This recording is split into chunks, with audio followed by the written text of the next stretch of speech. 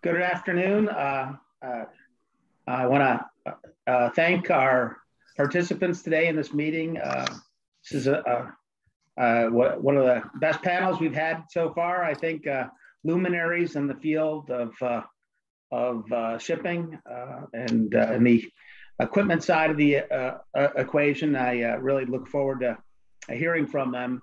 And I think this is the fifth of our continuing meetings on maritime transportation data, the Maritime Transportation Data Initiative.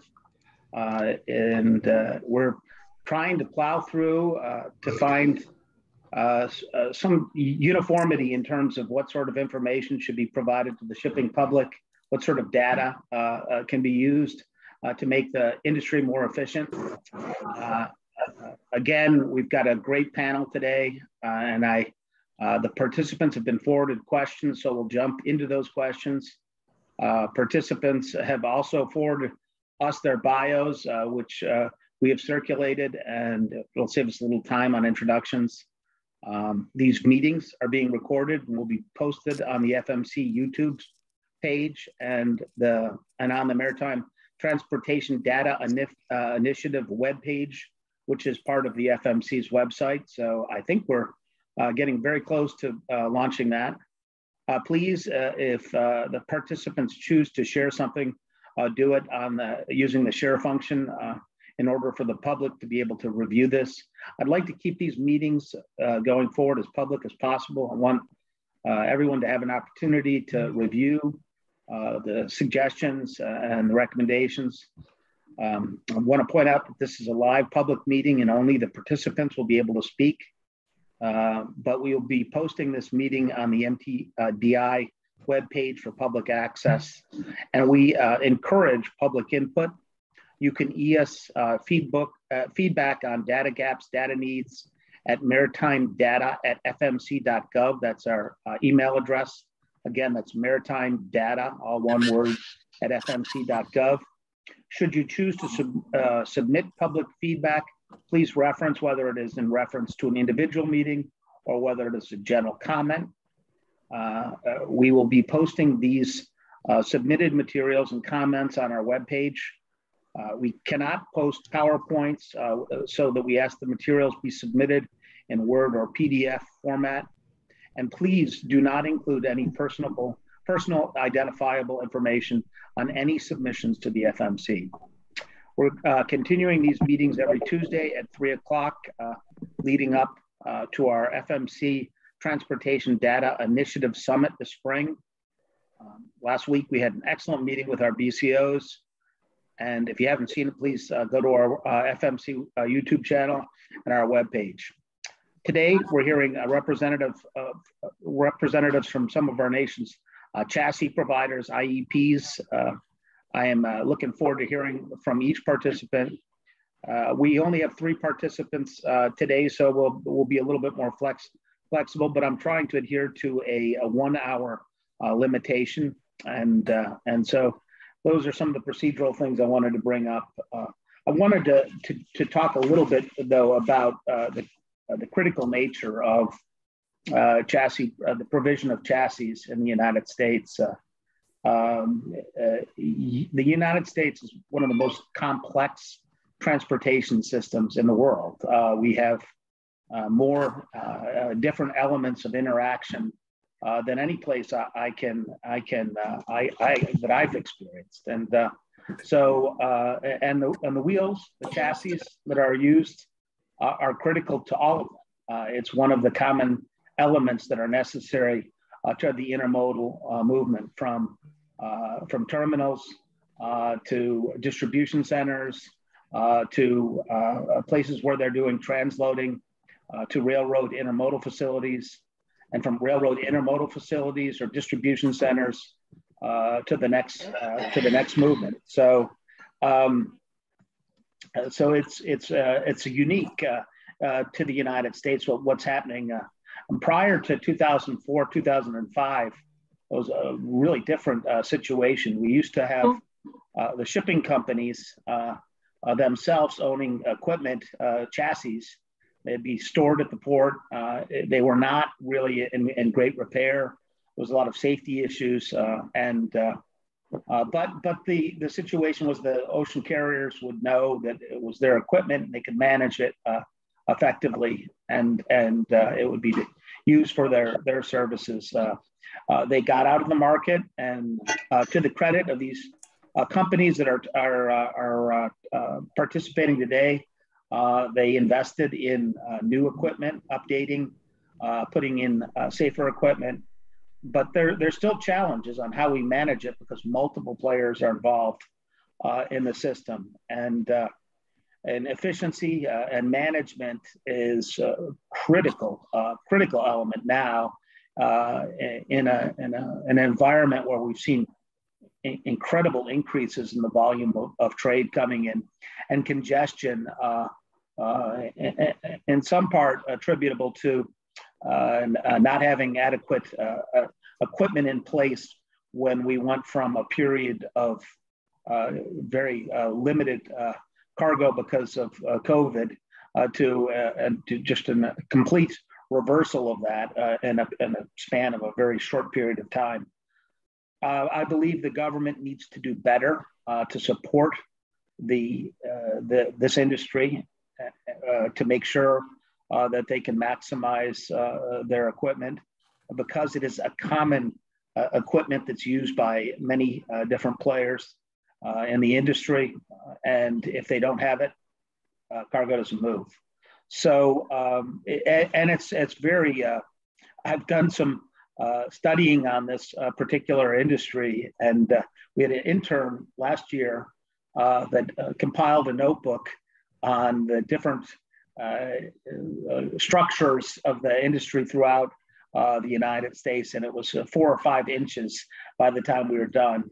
But one thing it showed to me was that once you've seen one port, you've seen one port, and that in large part is due to the differences in how different ports handle intermodal transportation through their system. So some of them work together, pooling resources, working with the 3 companies that are testifying, commenting today. And some of them work exclusively with one of these companies, or it could be a combination. And it changes from place to place. And this includes our intermodal rail terminals. So it is a critical part of the supply chain. We need to pay attention to what's going on here, especially at this point where we're having huge challenges in moving cargo. So this is something that we'll be working with the industry on going forward, and I'm looking forward to specifically considering the data elements. I'd like to hear from the participants on what they need in the form of data, when they need information, where they are having gaps in information, and what sort of information they provide to the people that they work with. So with that, I'm going to turn it to the participants. We've got 3 great panelists here. Ron Widows, a luminary in maritime policy, a longtime executive at American President Lines, now the president and CEO of Flexivan. Dan Walsh, honorary American from Australia, who's the president and CEO of Track Intermodal. Mike O'Malley, who's with DCLI, senior vice president, government of and public relations. He's also been denizen of Washington, D.C., and done a lot of things with our Department of Transportation. So I'm looking forward to hearing your comments today. And Ron, I'm going to let you lead off and go ahead and present your observations. Okay, Commissioner, thank you. Thanks for the opportunity to participate for myself and my esteemed colleagues in the space. Kind of to one of the points that you made, ports are different, pools, very different models, but the participants in the space very different as well. So we're all somewhat differently situated in the marketplace. As an example, my company is about 70% of our assets deployed outside of pools, whether those are private pools or gray pools. So, you know, our model is significantly direct with customers on a direct basis, right? You'll find that others in the space are significantly more deployed in pools of all varieties. So we all come from a little different place relative to our business model and the capabilities that we bring. I'm going to focus on kind of four key areas from a data standpoint. It's really material in our ability to do what we do for our customers. And that really begins with the timeliness and quality of forecast, both long range and short term, that we receive from our customers. And I think most everybody in the space, relative to the exchange of information, the provision of forecast, which allows for demand planning, those that we deal with directly, the information is pretty good. The timeliness is pretty good. You know, every customer has a different set of capabilities, so there's some variation. But we get that information directly from customers in a couple of different forms. Some are more sophisticated than others. The quality varies, like I say, but generally getting access to forecasts for what is coming historically has not really been a problem.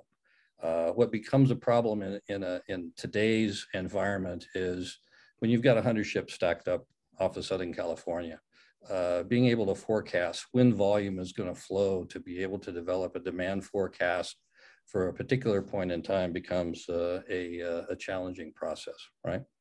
But the completeness, the quality of the forecast that allows us to be able to forecast equipment demand, if it's longer range, that affects how we think about provisioning our assets over time, our ability to acquire assets to meet market demand. Of course, I think everybody knows we're in a constrained production environment in terms of asset production, which is going to be with us for some period of time. The second component in the demand forecast capability and the critical role that plays in our ability to satisfy customer requirements is having a good handle on turn time. Again, historically, that has been easier to forecast. In an environment today, that's a very uncertain landscape. And we're looking backwards in terms of existing experience as far as turn times and dwell times are concerned.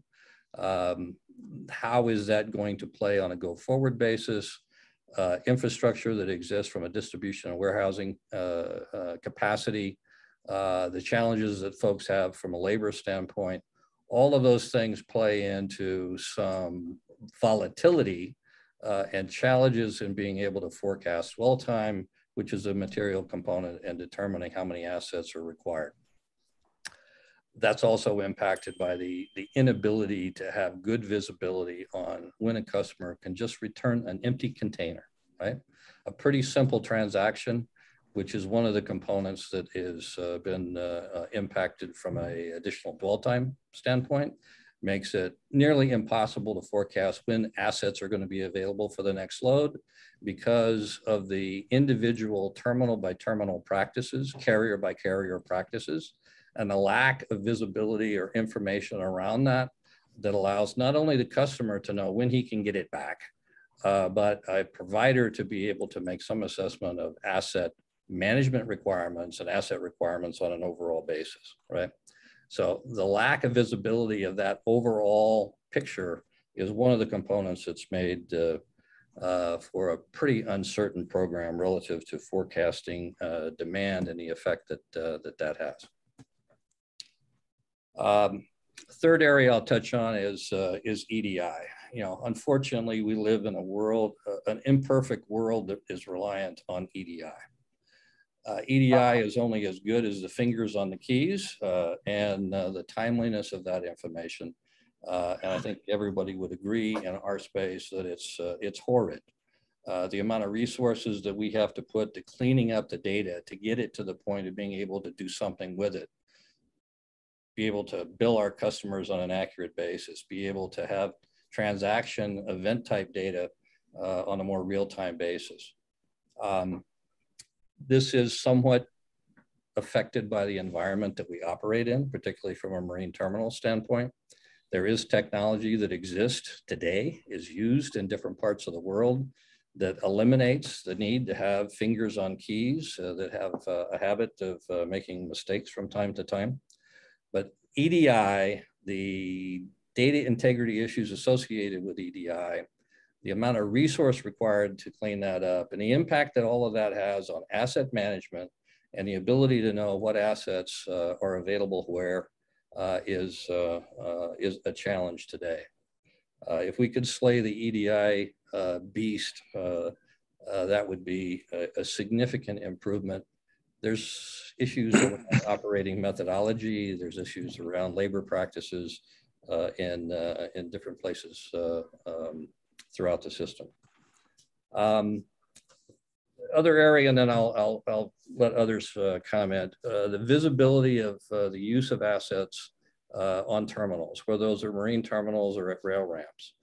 There tends to be a little bit of a black hole in terms of the assets that are on facilities, what is available to be used by customers, what is being used by terminal operators for their own particular convenience at various points in time. The data and visibility around that and the need to have that in a more fine way is a significant impact, not just on our customers who show up at a facility anticipating a asset being available, but our ability to plan and make sure that we've got sufficient resources in place to be able to service that need. So with that, I'll let my colleagues speak to other areas of import in our space. Thanks, Ron. That was great. Very good suggestions, observations. I did want to ask one question about EDI versus API, sort of push active sort of technology. How much do you think of your data is coming in EDI versus API? Sort of, if you could give me a rough sort of estimate. 80-20, 80-20, 80 being EDI. It's a beast. And you know, if the finger on the key isn't right, then the data is not good. And then you're chasing phantom for some period of time until you're able to clean that up. So okay. It's a significant amount of the data, right? I mean, we have direct exchange and direct connections. We act as an integrator for many of our customers that we operate with, but still, at some point during that overall conveyance process, it has to get out of a marine terminal, and there's an EDI requirement or data that is generated, and unfortunately, the accuracy of that is less than desired. Okay, before we turn on to the next participant, I wanted to ask one further question. We'll get back into that a little later. I have some other questions, but you operate in multiple venues, and so as I said earlier, once you get to one port, you get to one port. But in these places where you have multiple terminals, are you getting enough information? I mean, you've got, let's say you're LA Long Beach, you've got 11 terminals there, and how do you balance that sort of information flow when you have 11 people that are providing you information on some of these sort of, and I would say your infrastructure, your assets are a common sort of infrastructure. In a lot of places, it's part of a pool. In some cases not, but they still have to work together on how they manage chassis resources. What's your interaction levels in general with someone that's in charge of trying to make decisions on how to deal with these common issues? Well, the information, Southern California as an example, I mean, it's the most complex terminal environment, not just in the U.S., but in compared to many places in the world. The alliance structure has certainly had something to do with that, right? So, you know, some of our larger BCO customers have cargo flowing through every single terminal in Southern California on any given day, right? So the complexity is off the scale. You know, the data that flows into the pool of pools. Remember, you know, we're not a utility, right? I mean, we're providing assets into the pool of pools that is asset requirement to meet our customer, right? We have a customer in the pool of pools. Each IEP is contributing assets for their customers. The data that moves in to the pool of pools is on the collective activity within the port, right? So you can understand how that complexity is affected by changes in market share between carrier customers. The surprise, oh, we have you know, 3 extra loaders coming in the next 2 weeks for a particular carrier. The pool doesn't provide for that, right? I mean, it is an overall amount of assets that was sized based on a requirement that was articulated by a collective of users. That is, let's say, complex, and the events that affect that you know, if you look back in time, you know, these are not new problems, of course, right? Alliances existed for a long time. Terminal complexity has been there for some time. It's become exponentially more challenging as those alliances got really, really big, and you have cargo flowing across many terminals. Yeah, I agree. It's a huge challenge when the ships are as large as they are now, with 24,000 TEU ships coming in. I did some math one time, and 24,000 TEU ship, if it started loading and unloading onto trucks, the first truck would be getting into Las Vegas by the time the ship was completely unloaded. So that's what we're talking about. Yeah, if you're a customer and you happen to be the last TEU off the ship, you're waiting a while, yeah. All right. Well, next we'll go to Dan Walsh.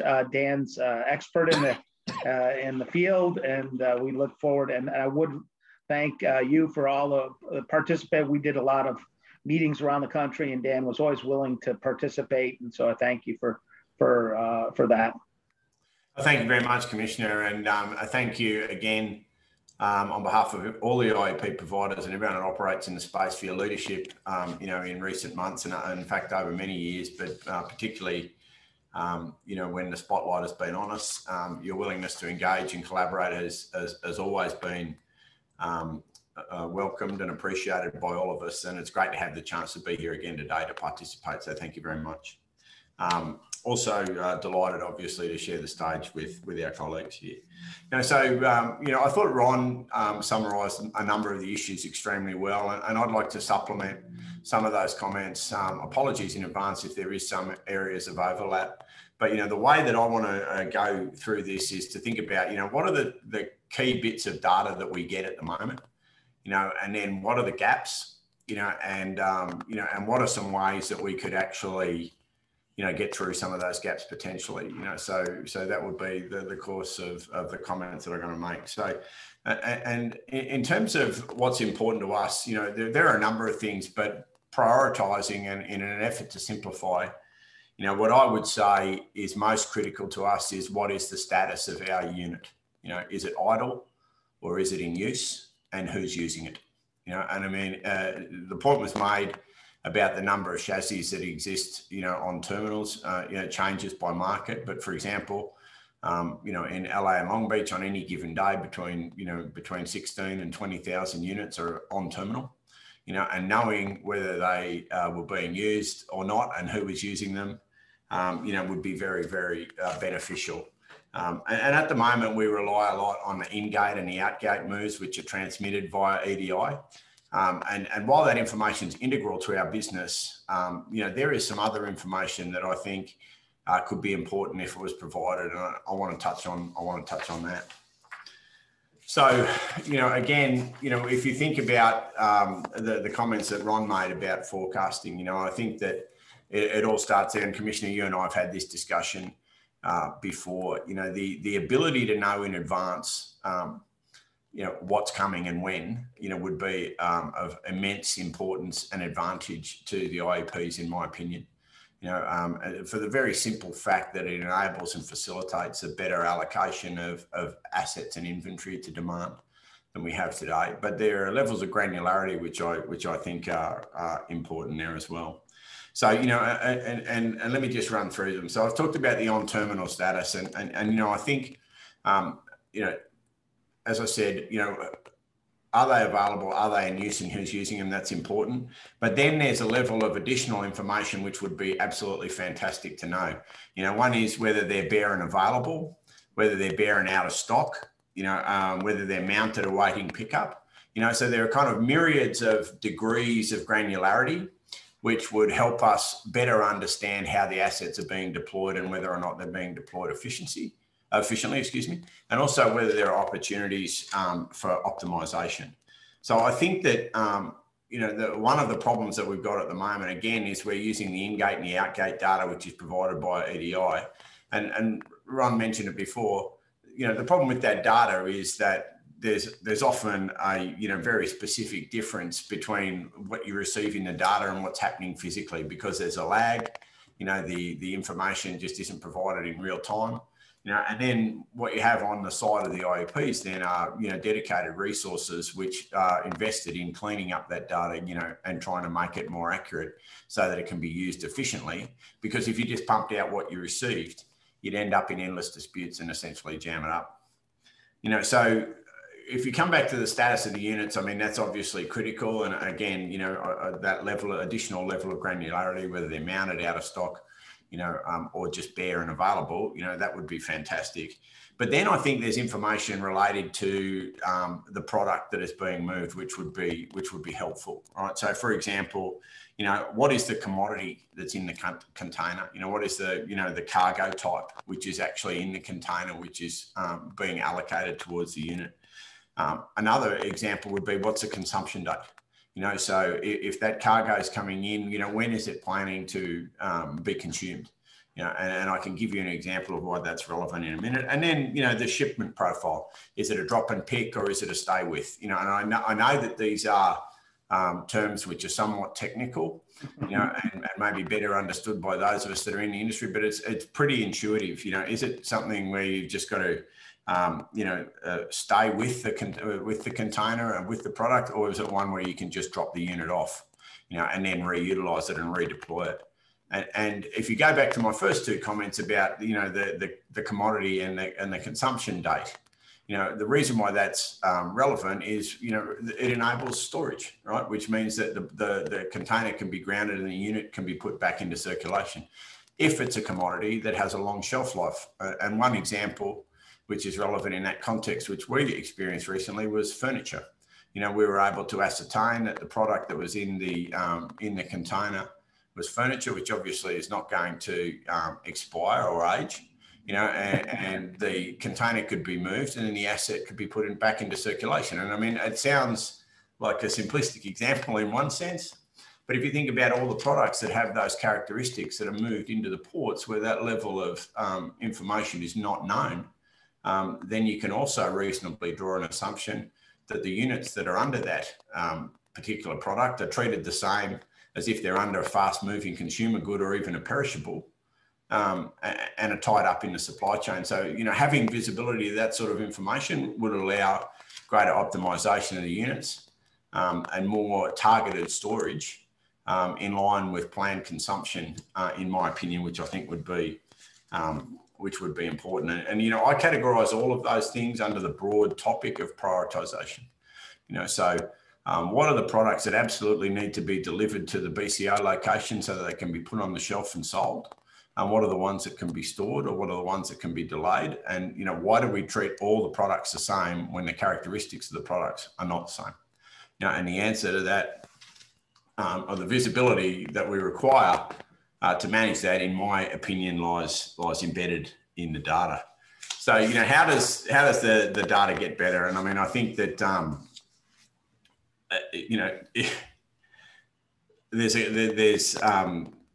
there's a number of things that we can do, and I'm trying not to just, envisaged that I had a magic wand where I could just wave it and everything would be perfect, but in the spirit of kind of thinking big, I'll put a couple of things out there, you know what I mean? And Ron, I thought, again, touched on it really well.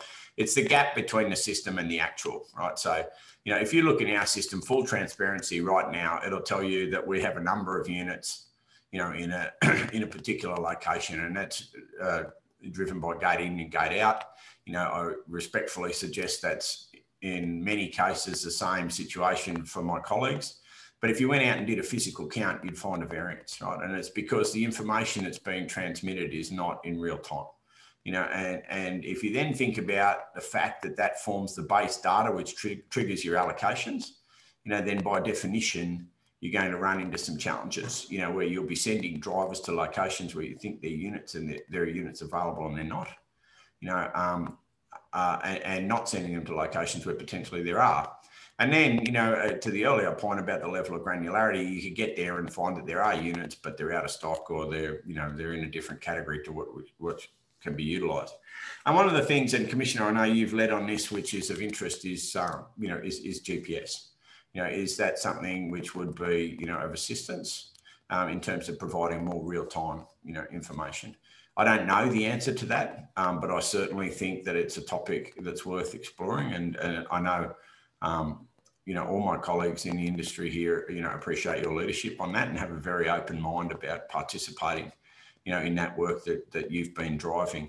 But something that gives, a greater proximity between the real-time reality and the data that's being provided with respect to the availability and the location of units, I think would be massive. And I think potentially, GPS could help with that. There's also, some ancillary benefits, load to weight sensors, tampering monitors. We know that's been a problem. We've seen the stuff in the press about, when the product's moving slowly, it's being, attacked, for want of a better word, and being pilfered. I think that's very, very important, that we have security of product that's moving around.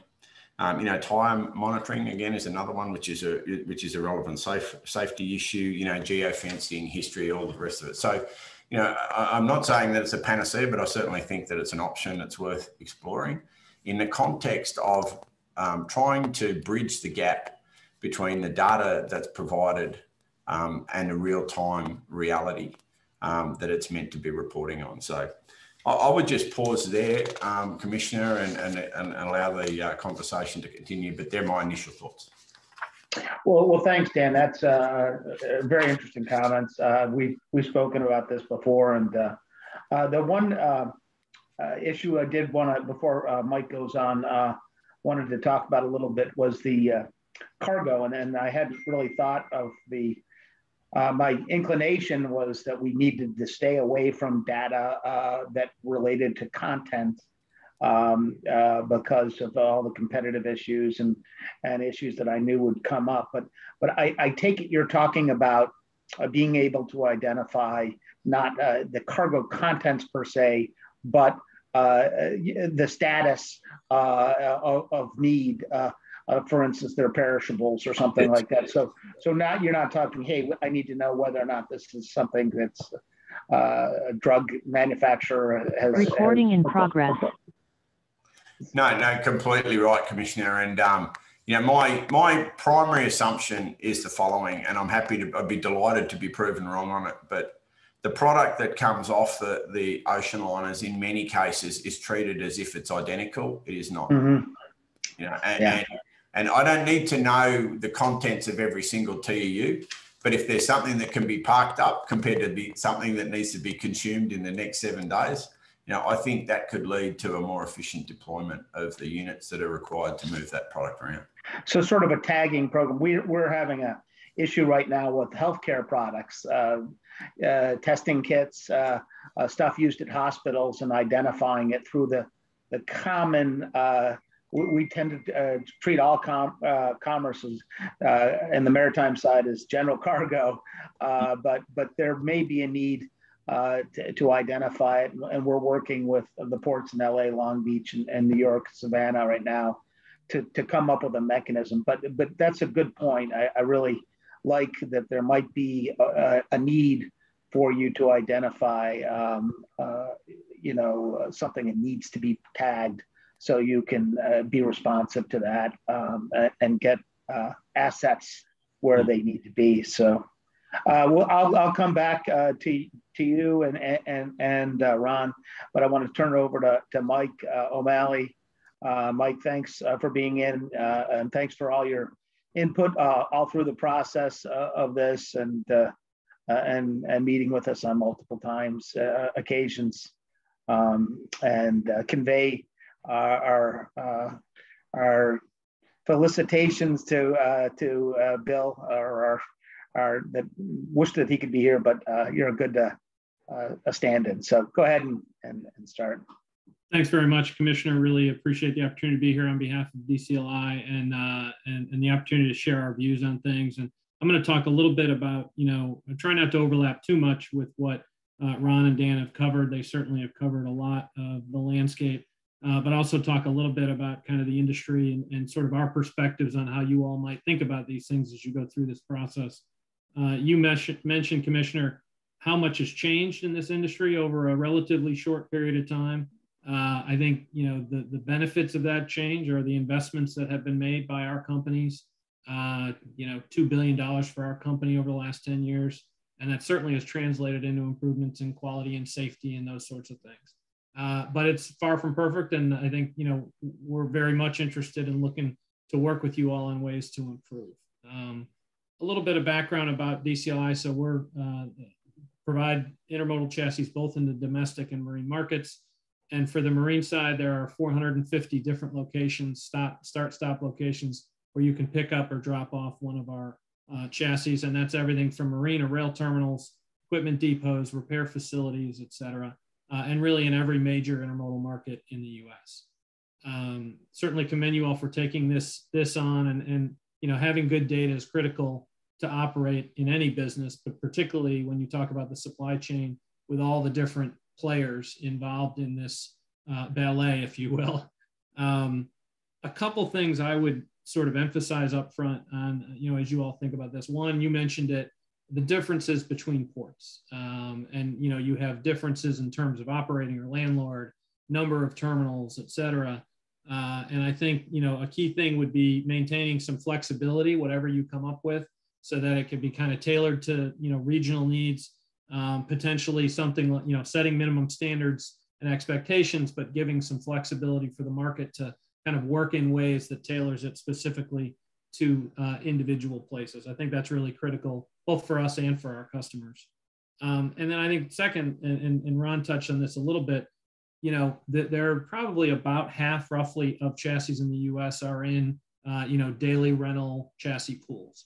The rest are in private pools, trucker owned or controlled chassis. And so I think as you go through this, it's also important to make sure that you're kind of capturing the waterfront holistically and making sure that those chassis are incorporated into anything you come up with as part of this process. So talking a little bit about data elements and gaps, I think I'm going to go through, and we use LA Long Beach as kind of the template for this, but what is the kind of data we're looking for? And a lot of this we get, but certainly there are some gaps.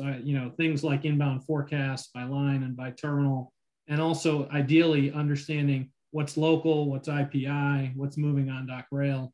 That can make a big difference too in terms of chassis and what we need to do to serve the customers. The EDI transaction and gate information, stevedoring schedules, terminal inventory. I mean, Dan talked a little bit about terminal inventory, and I think particularly in a place like LA Long Beach, the accuracy of that data has been a real challenge at times. And then also, things like terminal operating systems, OCR data, which really helps us, kind of compare what we get with EDI and make sure we're as accurate as possible when we're billing customers. When I think about gaps and in talking to our team, I think there are kind of two things we would talk about. One is the accuracy of the data. That really, it's not so much a question of volume, it's more, is it accurate? Is it timely? Can we use it effectively? And I think Ron certainly covered that, very, very well. And then secondly, it's the changes that happen, particularly in an environment like today. Once, the containers get to the port, what's happening to them. So, you know, it depends on, you know, the vessel schedule. Are they using a different terminal perhaps than they thought they were when they started out? I mean, all of those changes that happen as cargo gets closer to the U.S., I think is where that would be kind of where we would emphasize you all focus on how can we improve data transparency and sharing among the various parties, because that's where things can get difficult. In terms of data, you know, how we get our data, I think very similar to our counterparts here, very much EDI heavy. There's certainly some use of API and other things, but I think that's generally speaking the way we get our data today. We do have a proprietary system where we use that data, we blend it with some other information and then present it to our customers in a variety of different ways, sort of tailoring it to their individual needs. And, you know, sometimes that's just the way the markets work, but I think certainly the more you can standardize going forward in what people are looking for, probably the better off we're going to be. And then, you know, just a little bit about flavor for, you know, if you're a customer, how do you get data from DCLI? So we publish our data on availability on our website. We update it 3 times a day for each of the locations around the country. So there is a lot of transparency in terms of what we have available, what the daily publish rates are, et cetera. And that's something, you know, we've improved on over time and certainly plan to continue to improve on going forward. In closing, I think I'd just point to a couple of things. You know, one is there was a lot that went into the fact-finding 29 effort, particularly focusing on LA and New York. You know, certainly we would say, you know, if we're successful in this initiative, a lot of the things that you all pointed to, like dual transactions and improving export early receiving dates, all of those things can be improved through this process. So I think it's certainly time well spent. And then I think, you know, just generally speaking, you know, focusing on what we're doing in this element versus trying to sort of dictate or change, you know, how things are done and how we're managing pools is certainly going to be a good thing going forward. So I think with that, I'll stop there and happy to answer any questions you may have. Thanks, Mike. That was great as well. All 3 of the participants really did a great job outlining the challenge and also potential areas where we can improve. I did want to talk to you about the trend of the industry in terms of you controlling the assets themselves through pools or your own company and leasing. And leasing directly to private companies who control the assets, and also who directly purchase their own equipment. What's the balance there? What's the challenge with you know, there's basically 4 methods of operation that I can tell that all have variants. I would expect that probably most of the chassis are under the control of or owned by your companies and others that are in the business of this. But what's the where's the landmines there, and what's the impact on data flow of the multiple operating potentialities there? If you'd like, I could go ahead and start. Yeah, I mean, there's been a trend over time, you know, trucker-owned assets, you know, whether they own them or they're leasing them directly, has grown and continues to. BCOs, particularly those that are larger, particularly in the retail space, have tended to begin to migrate to more direct control of the availability of the asset.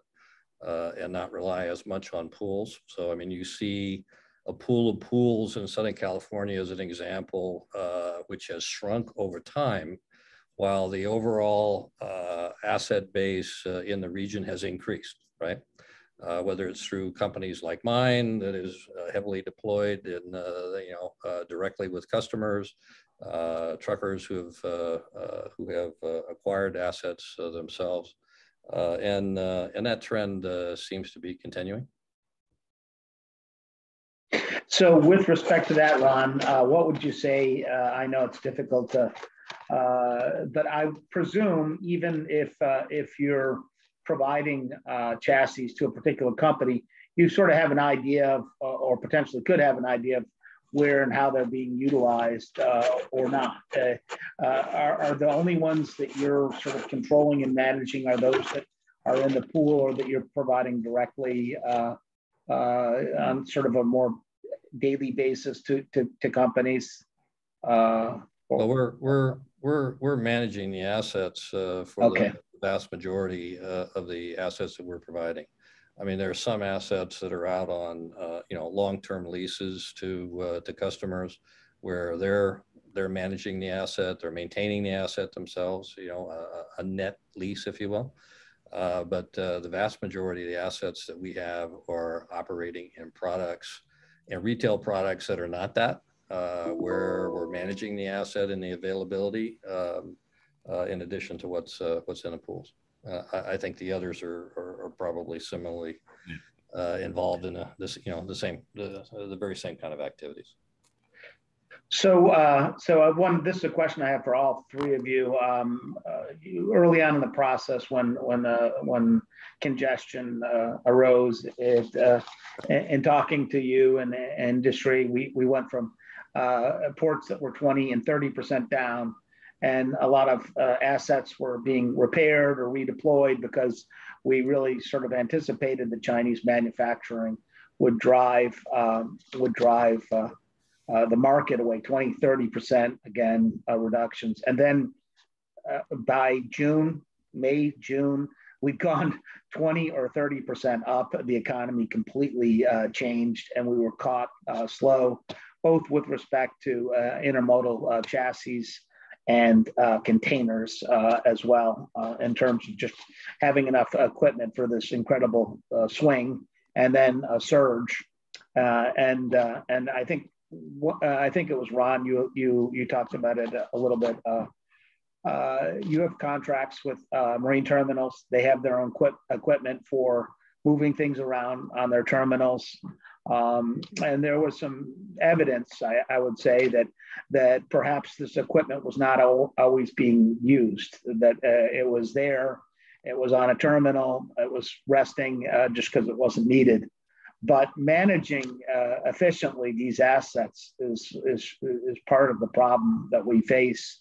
And so, and Dan, I think you talked about GPS, and it's my position. We have to get to a point, given the critical nature of the wheels and the movement of cargo for all elements. For rail in the United States, we do so much transloading. So cargo comes here in a 40-foot container, and we take it out of the port and put it in a 53-foot container for some unforsaken reason. But that means you have to have more wheels to do all this, more chassis. So my view is that we need to get to a point where we can actively manage it more than just gate movements per se. GPS, what's your sense on the technology there and the ability to monitor more effectively I know you all have some equipment that's probably GPS established, but I just wanted to get your thoughts on where we are in the process of being able to assess where the equipment is on a moment's notice as opposed to through a portal. I can jump in there first of all, Commissioner. Look, I mean, we have an open mind on it. I don't think the capability's been definitively proven, but I don't think that it's been shown not to have the potential to work either. So our approach and, as part of the industry, and, certainly I'm sure it's the case for my colleagues as well here is, if there's an opportunity to improve this stuff through the utilisation of new technology, then we're wide open to working with you on that. And you, again, I mean it when I say that your leadership has been appreciated by all of us. I think if you look at GPS, I'm old enough to remember RFID, you know, when that was going to be right. and then everyone worked out how much the readers cost, you know, and I can remember, you know, talking to customers and them just saying, well, you know, where's the value, you know, because we don't quite see it. I think now that we've experienced a situation where, you know, the assets have been tied up, you know, we could debate over a beer sometime whether there are enough chassis or not, or whether they're just being held up in various parts of the supply chain, you know, and just not moving with the requisite fluidity to ensure everything that happens. You know, if they're stuck outside a warehouse in Arkansas, or, you know, being, you know, under boxes on, you know, at PRS in LA Long Beach, you know, that doesn't mean there's not enough. It just means that they're not moving the right way. And I think if GPS could help, you know, with greasing the wheels, you know, so to speak, so that you had visibility, you can say, well, what are they doing over there? They've been sitting there for ages under boxes. Like, let's get them into circulation and getting them moving. You know, then that could help. I think one of the things that, you know, I've heard you talk about before is commonality of language. You know, I mean, I think that you mentioned before that there are multiple participants, there are multiple models. You know, the way perhaps to simplifying that complexity is ensuring that everyone uses the same terminology when they're talking about assets and they're talking about the units of data that move through the system. Yeah, no, and you made a good point about not only do you need to know where the equipment is, but what its status is, and it's a little bit more. And I'm interested in your, and we'll probably talk again further about the state of technology here on GPS, and you had some questions on whether it's not there. And Mike, you talked about the need to be flexible in whatever we're looking at to allow the industry to come up with technology to address data, greater transparency of data movement, and I agree with that completely. And it goes back to every port's different. You know, what you need in Boston is going to be completely different from what you need in Seattle, Tacoma. And so you have to have the flexibility. But I did want to ask, you know, and we are looking more generally at data standards and terminology, lexicon, what sort of status information should be provided, the timeliness of it. Those are the things we're really interested in. So to the extent that when we're done, you have further thoughts on any of these, that would be worthwhile. But now, Mike, let's say we come up with standards. It's still going to require your company to deal with each port on a port by port basis as you go through the process. Is that itself a detriment to doing it, having a minimum standard sort of approach to data, or not? What's your thoughts? I mean, I think at the end of the day, minimum standards is going to be helpful, right? In terms of, you know, just being able to deal with things in a consistent way. You know, one of the things as the industry has evolved and our companies have bought these assets, we've created, you know, pretty robust back office systems, logistics capabilities that have helped us reposition assets into different markets over the course of the pandemic. And that has really helped a lot. And, you know, just, you know, we're probably, you know, on average chassis on the street, 70, 80% higher than we were pre-COVID. So, you know, our teams have stepped up in a big way. Some of that's bringing on new assets. A lot of it is reducing our out of service levels to all-time lows and really working very, very closely with our suppliers to do that. So, you know, I think all of that, you know, has been very important. The other thing, just going back to your sort of earlier question about GPS, I think one of the things that it's not only the technology itself, and is it tough enough to handle the outdoors and everything that goes with being on a chassis, but also, you know, is there a return? And sometimes that's going to depend on how it's being used. And so, you know, when we talk to whether it's motor carriers or BCOs, et cetera, you know, a lot of times they're looking at what's my base need for my fleet. And then I may rely on the pool for, you know, everything over and above that. And they may have different thoughts on, do I need GPS for that base fleet? And maybe I do or don't for the pool. So I think that, you know, all of those kinds of factors as customers look at how they want to use chassis and how they want to pay for them and invest in them is really important. And obviously, you know, we're a partner with all of them across the board. So Ron, you talked about forecasting challenges, and one of the issues that I see as problematic is that the IEPs are not part of the agreement process itself. So you have three alliances. They're transporting the vast majority of cargo coming in. You know, you might have a ship with 5 different steamship lines, container boxes on it. It's 20,000 TEUs, and so. And right now, there might be an agreement with the marine terminals and the lines themselves about how the alliance would use a pool per se, but that should seem to be a mechanism also for the IEPs to get information about forecasting. So what way can we encourage greater cooperation and awareness of what the potential will be, a month from now for your company to maximize their assets appropriately? And so I am, when I look at these agreements right now, these pooling agreements, they don't seem to give enough ability for the equipment providers to be more informed. And so what's your thoughts on a way to get more transparency in the front of the transaction for your company? Well, interestingly, every ocean carrier that calls in Southern California, as an example, is required in other places on the planet to provide information in a certain way at a certain time. And if not provided in some places, your ship doesn't get work. If the quality of the information is problematic, you pay. If your feeder connectivity is not provided within a certain time, you pay. So they're used to providing data. Providing the data is not a problem. They have the data. Providing the data in a common form is not a problem. They're used to doing that.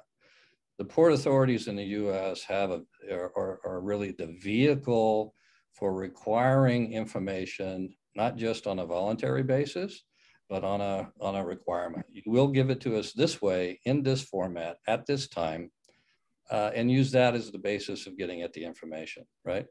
You can provide it or don't, depending on how you choose. Well, it's easy enough to sweep that away. They're required to do this in other places, right? This is not unique. So requiring carriers to provide certain information at a certain time, requiring terminal operators to make certain information available. The Port Authority is the one who has a relationship, who has the hammer to be able to require information. So the vehicle exists to be able to do that, to improve the quality of the information that's coming. But let me kind of loop back also to GPS. GPS has application for a subset of the market. There are some customers that value it, and the economics of having valued it makes sense for the investment. The market broadly doesn't, and the economics of the doing, whether the terminal operator is using the assets for his own convenience or whether they're available or not, GPS is not going to solve that problem, as an example. Same thing at rail ramps. Just simply the breadcrumb trail of a GPS has limited utility relative to the nature of the problems that are being addressed. And in pools, not really an application. The problem is, it's not that we don't know where it is. We know the customer that took it. The EDI may be late in getting it. It may be bad data that requires being cleaned up. But to my earlier comment, there's technology that exists that is employed in other places in the world that allows you to capture that information on a very high level of accuracy that eliminates that problem. That would have a bigger impact than running out and putting GPS on a bunch of pool chassis. I'd love to have follow up on that. I'm not wedded to a particular type of technology, just information on status. I will give you an example. I was in the Pacific Northwest, and I went to one of the ports there. I'm not going to give names, but there was a huge acreage, an amount of acreage that had been conveyed to a private entity, and they were parking individual boxes on chassis right out there, and there was huge field of that, and that of course is their prerogative, but the end result was it took a huge amount of chassis out of utilization for the duration of whatever they're storing that container. In this case, it was something that was not perishable. It was something that could have been stacked and moved. So they're using your chassis, all of the company's chassis to store cargo, and they're paying a per diem. And if you got a bunch of furniture that goes for $1,000 a box now because you have to assemble everything, it doesn't bother you. I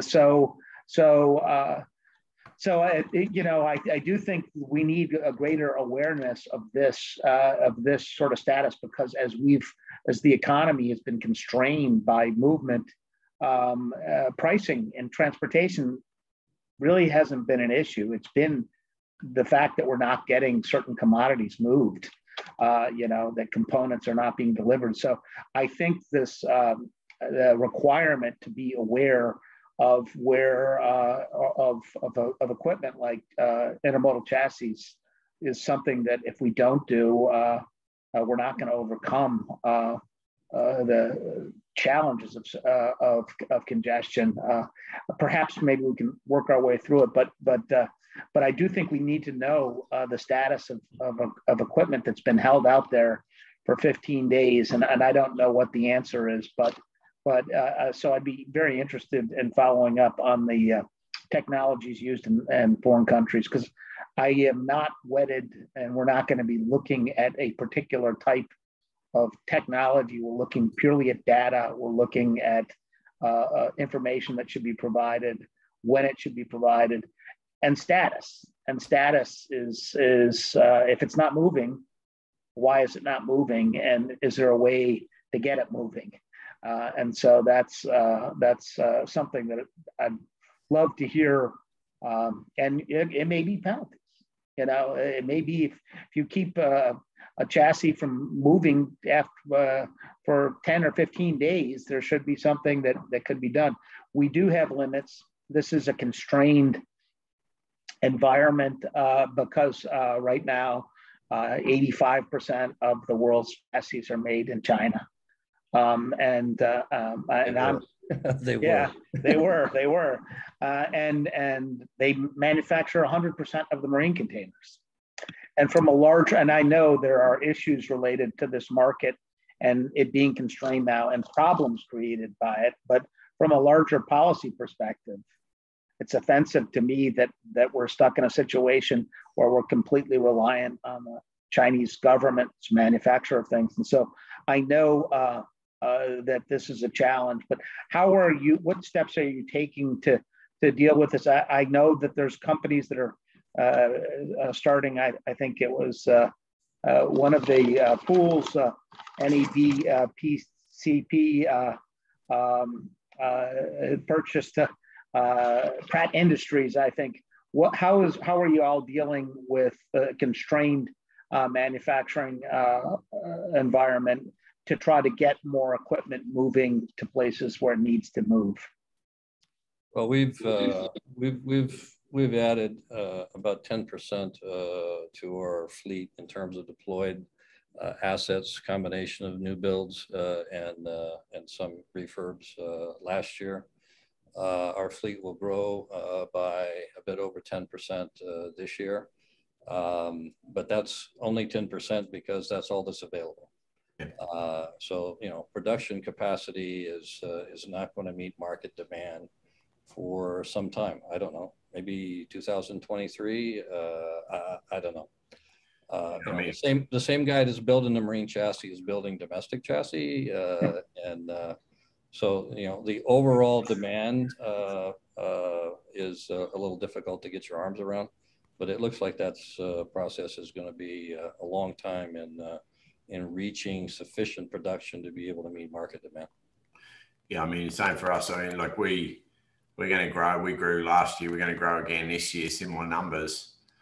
The answer is we're spending more money, you know, like that, like it's costing more, you know, because it's more expensive and you got to use, you know, more providers, you know, you got to spread it around. And to be honest with you, Commissioner, it's a real challenge, you know, like I wish I could tell you that the market had corrected and that we're able to meet demand. But to Ron's point, you know, it's a bit like trying to supply Walmart from a 7-Eleven at the moment. Like that's literally the best analogy I can come up with. So, you know, everyone's working very hard and doing everything they can. I mean, we've entered into a number of arrangements with third-party providers where we get, we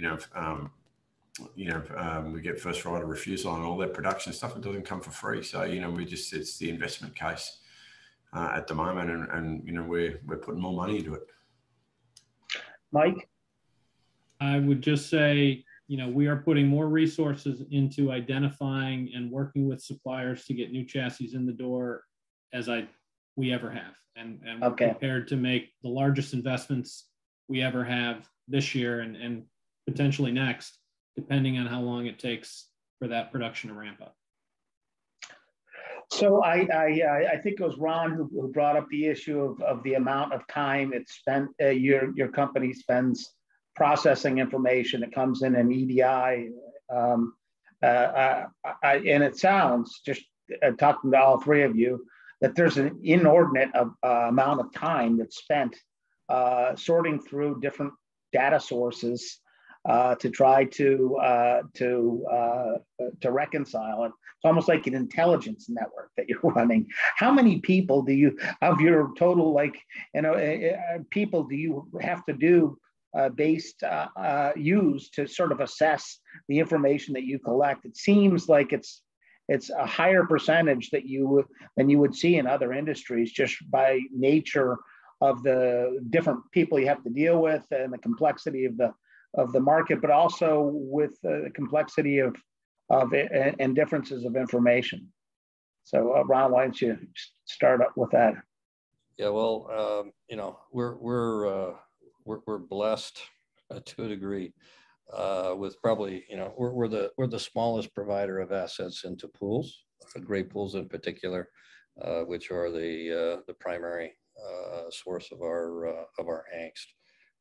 You know, we've got, we've probably got 10% of our headcount is involved in some way with, data cleansing, largely EDI related in nature.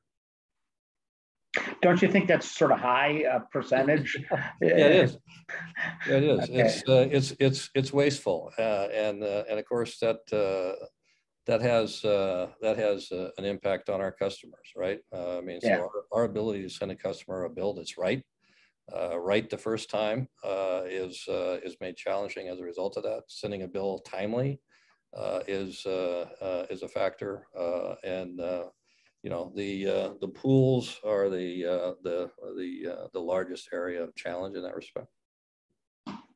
I'm going to cut in here. We're past 4 o'clock, and I promised everybody we'd be done by 4. Well, let's do. Let Mike and Dan finish up, and then we'll gavel it close there. I don't want to be unfair, so. Yeah, look, thanks, Commissioner. I mean, I would agree with Ron. You know, to the specific questions about 10%, and yeah, it is inefficient. And just a quick closing comment. You know, I just want to thank all my colleagues here, industry colleagues, and everyone in the industry. I always say this, Commissioner, every time I see you. But, you know, I mean, the volumes are up 50%. Christmas wasn't cancelled in the end. People down there working their socks off. You know, I want to say thank you to everybody that's out there turning up to work every day and moving the stuff along. Mike, you want to make a closing, either in response or closing comment?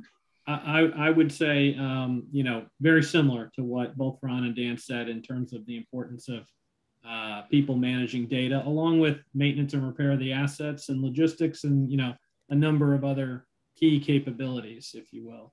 But I would just echo what Dan said in terms of, it's been really challenging, but also amazing to watch the way folks across the supply chain have come together throughout the pandemic, and we'll continue doing it. I mean, we will stay focused on bringing in new assets and serving customers in every way we can. So we appreciate the opportunity to be here today.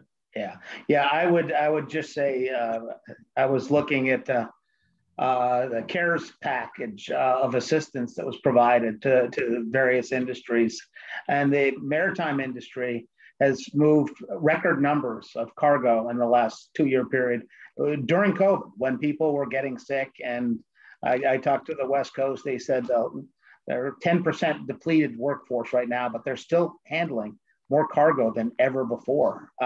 And it's a testament to your companies and to the industry.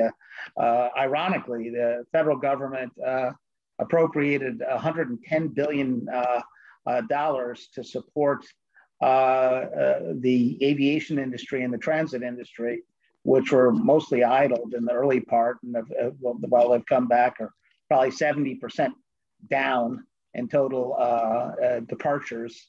And they gave the maritime industry, which has been sustaining the country's movement, $4.1 million. I think it's less than 0.04% of the total funding. So the industry's done a magnificent job, and so we have to credit them for that. But we also probably need to think of what the new reality is, and that's why we're doing this on data. So I wanted to thank all of you for participating. It was thoughtful, and we'll be back in contact. Hopefully, we're working towards a data summit, so I'd hope that you could send someone, participate yourselves, or send someone to participate, because we really need the chassis IEP industry active on this, because it's critical part of the transportation chain. Thank you, Commissioner. Thank you. Okay, with that, I think we're going to close it for today. Again, we'll be back in contact, and appreciate all your efforts in this. Thank you.